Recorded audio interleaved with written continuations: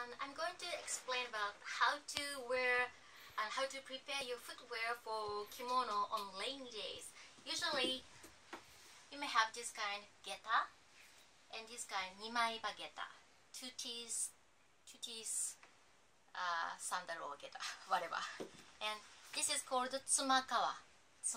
This is to prevent water, rain, or something like this cold days. So how to wear is just put on here and pull the gum to here. This is it. So on the other side too.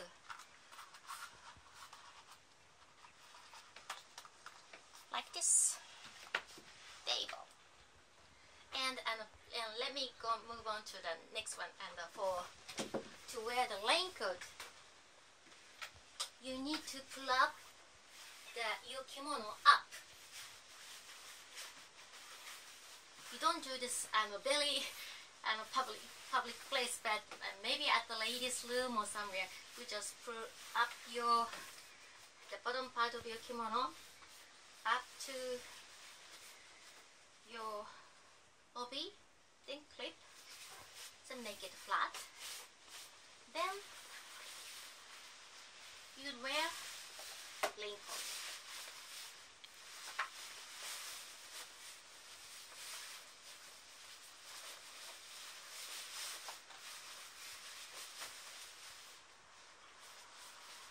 And tie your strings here.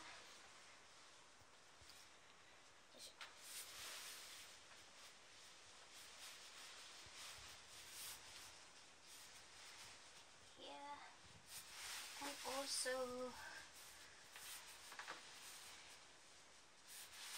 here, then put on your geta with tsumakawa on.